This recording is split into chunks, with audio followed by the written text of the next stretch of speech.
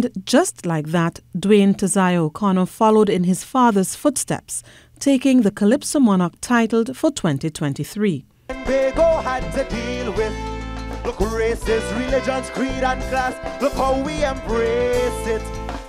And though different we are, yes, you and I, cause we don't always see eye to eye, but that aside, the sky should be your limit.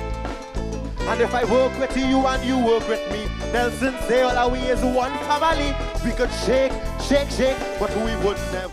His nation-building song pushed the performance by Tiny into second place. There are many great Calypsonians who died in the service of Calypso.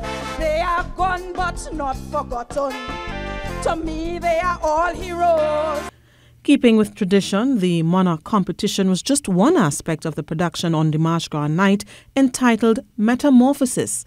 And after a show filled with beautiful costumes, giving carnival lovers a taste of all that is carnival, the King and Queen of Carnival were announced.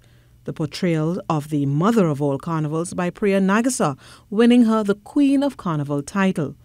And the feathered serpent creature portrayed by Raymond Mark, King of Carnival. Stacey Ann Providence, TTT News.